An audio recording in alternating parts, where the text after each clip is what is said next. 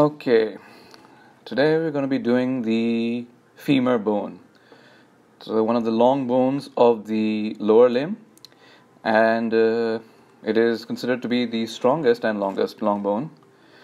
And what you see in front of you is the right femur bone. Now, the first thing we're going to do is to learn how to identify it, then determine the side orientation, then we'll look at the parts individually. Now, if you see this femur bone, the other long bones that you did before were the humerus, and in comparison to the humerus, you may have noticed that if you were to look at the proximal part of this bone, you'll be able to see that, like the humerus, it does have a rounded head, but notice how the neck is more elongated. Aside from that, there are other different features which differentiate it from the humerus. And even down below, in the distal end, you can appreciate the two condyles, and they're quite a different shape from the humerus. Side determination. To determine the side of the femur, you just have to follow three rules. Rule number one is the proximal end will always have this rounded head on top.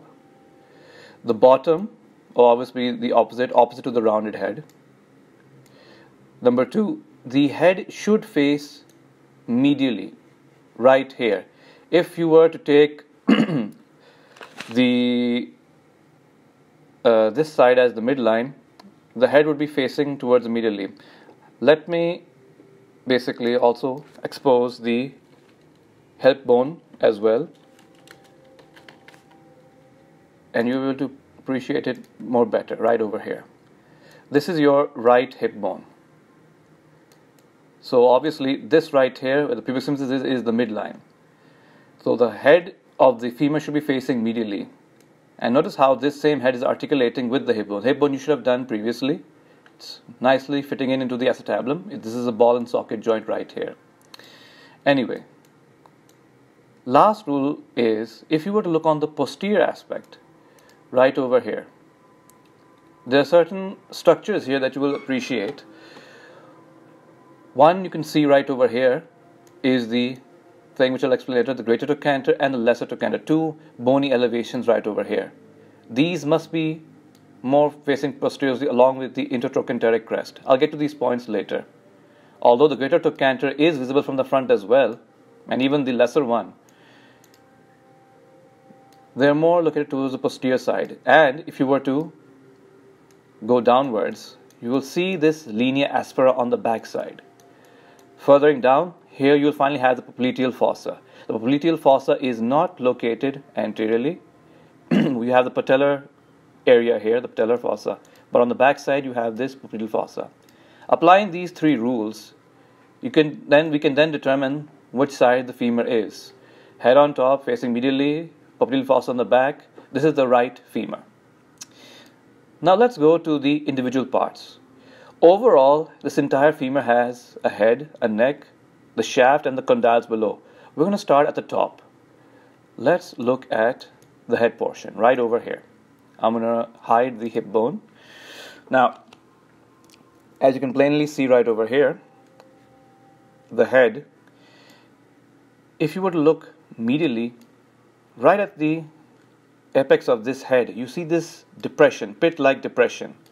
This is your fovea, right over here. This is the fovea, and what we have here actually is the ligament of the head of the femur. In adults, this ligament attaches to this head and into the acetabulum of the hip bone. In the fetal life and in the infants, basically, you have an artery which is passing through here, which supplies the the head of the femur. This artery still exists in the adult life as well, but it narrows down considerably compared to the fetal life. So, depending upon certain pathological conditions, the blood supply in this artery can be compromised, and then it can cause ischemic necrosis of the head. One patient I encountered personally was a patient of thalassemia. That boy was suffering from necrosis of the head of the femur due to the obstruction of the artery right over here. Anyway, back to where we were. Let's see how I can undo this, clear all. Here we go. Now, if you were to look over here, here you can appreciate the neck. Now the thing is, the neck is trapezoidal in shape. The narrow part is attached to the head, while the broad part is attached to the shaft. Another thing to mention is that this neck, along with the shaft, is making a certain angle. This angle right over here,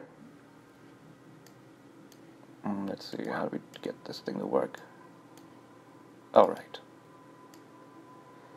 Now this is known as your angle of inclination.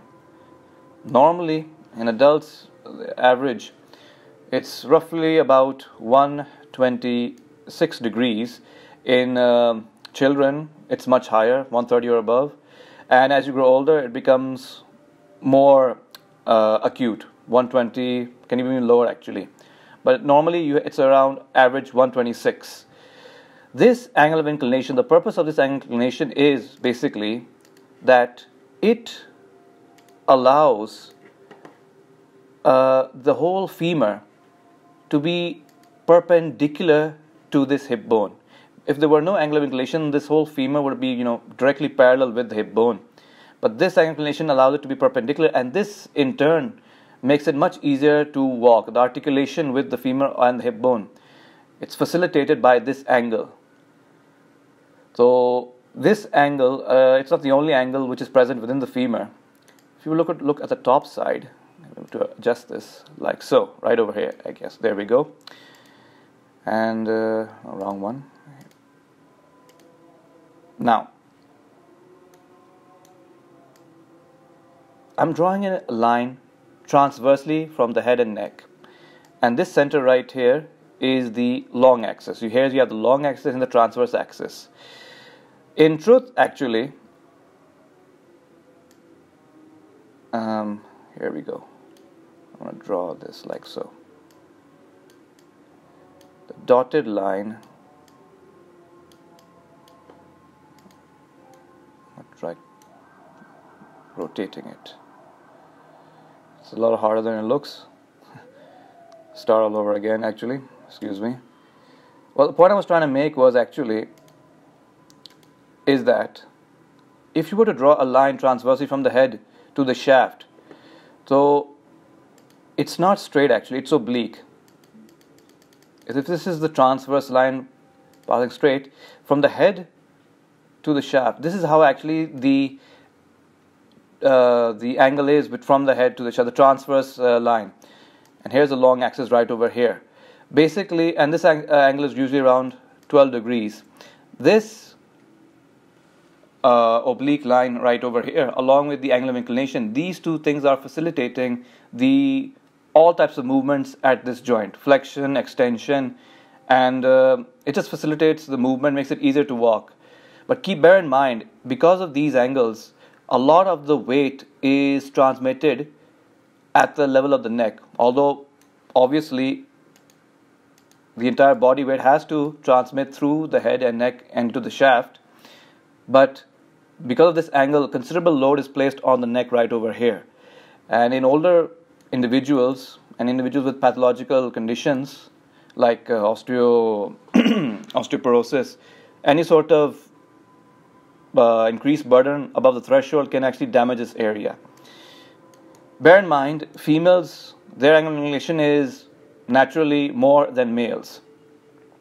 Moving on, let me hide the hip bone again. Now, right over here, you can appreciate a bony elevation known as the greater trochanter. This right over here is the greater trochanter. And over here, you have the lesser trochanter. But to draw a covering on both of them, here you have the lesser trochanter, and this is the greater trochanter. But here's the thing. The line joining these two is known as the intertrochanteric line.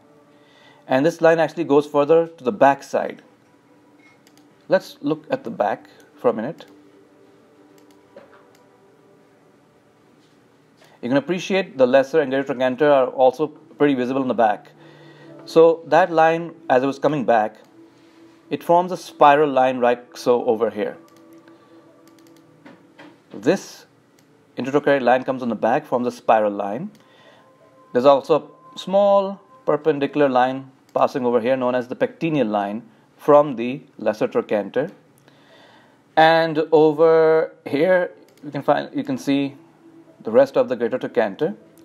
Now in the front, as I told you, there was an intertrochanteric line, but on the back side, the line being formed over here, this is known as the intertrochanteric crest. And although not very visible on this 3D model, but an elevation on this intertrochanteric crest is known as a quadrate tubercle. Let's see if we can find that over here, although I can't really appreciate it right here. There's an elevation on this intertrochanteric known as quadrate tubercle. I believe in the books it's also referred to as the calar. Anyway, if you were to look on the inside immediately, you can appreciate this trochanteric fossa over here. Certain muscles are inserted into this area, right over here. The trochanters themselves, they have attachment of certain muscles, but this fossa also provides space for other muscles as well. A lot of the abductors are attached over here. We'll do a little overview of the muscles after this. Moving on, if you see down below, these two lines over here, these two lines are known as your medial and lateral lips of the linea aspera. This right here is your linea aspera, and here the medial and lateral lip. The medial lip as is continuous with the spiral line, while the lateral lip goes up, and over here, well, actually it's more down below that. Yeah, upper over here. Here you have the gluteal tuberosity, again not prominent on this 3D model. Here you have insertion of the gluteus maximus. Now, if you go down further along the shaft, I believe I've covered the majority of the head and neck portion. Not much else to see there. Now let's go down. Again, you can see the linea aspera on the shaft. Here you can appreciate a nice nutrient foramen. I believe that's what they were trying to show here, although the hole is not that deep. Actually, it's this one. Yes, here's the nutrient foramen, 3D way. Anyway, going further down, notice how this same linea aspera divides into two lines. These are your medial and lateral supracondylar lines. And these themselves, they're going to meet the condyles, medial and lateral condyles. Now, the condyles themselves, the inferior part of the femur articulates with the tibia. Let's make the tibia visible. Let's see over here. Here we go.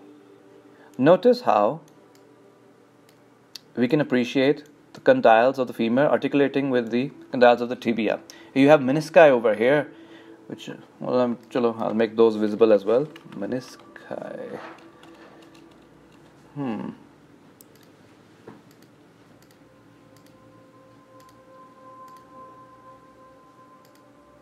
Here we go. Much better.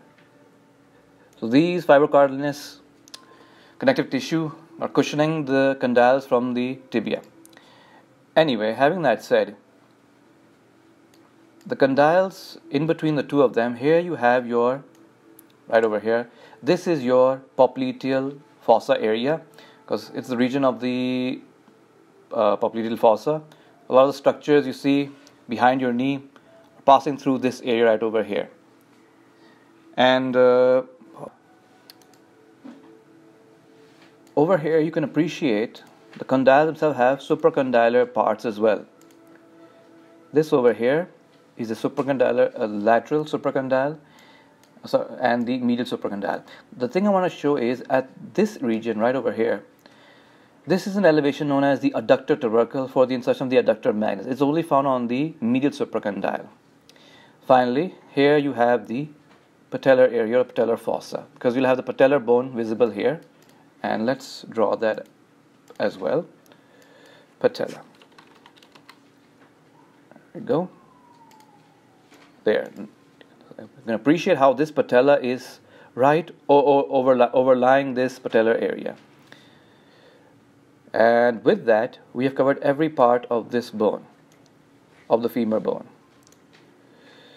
And I'm just gonna make everything else invisible again, just for the sake of just isolating the femur.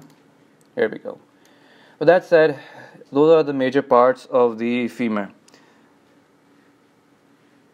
And one last thing to note, it's a minor point, but it's an important point nonetheless. If you see over here, near the neck, you must keep in mind that this intratrochanteric line right over here, this allows attachment of the fibrous part of the capsule as well as a ligament known as the iliofemoral ligament. Aside from that, over here medially, these lines which I'm drawing over here, these show the attachment of your synovial membrane of the capsule. Here it's reflecting, here it's attached. While this thing I showed previously, this was basically attachment of the iliofemoral ligament and the fibrous capsule. Just a small point I wanted to mention. We'll be moving on to the overview of the muscles. I won't do the muscles in detail. That'll be done in the next lecture by a different facilitator. We'll be just looking at superficially how the muscles are overlying this femur bone. And then finally we'll touch upon the clinicals as well.